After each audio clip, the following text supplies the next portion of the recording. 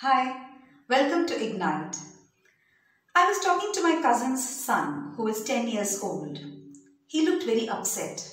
When I asked him the reason, he told me that the previous day he had taken part in an inter-school elocution competition and that he did not win any prize.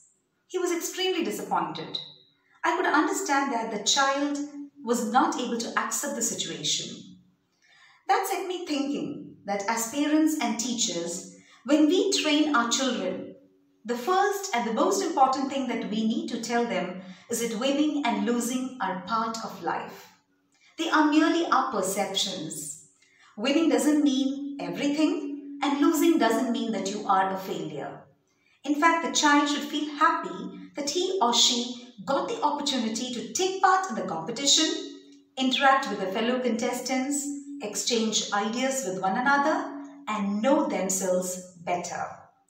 It is good to have competitive spirit because that motivates you to perform better, work harder. But too much of obsession with competitive spirit will rob you of your happiness and you may even forget to live your life. What is most important is not to compete with others, but to compete with yourself. Explore your strengths and weaknesses and bring out the best. Think about it. Good thoughts, good vibes from Preethi Rajeev.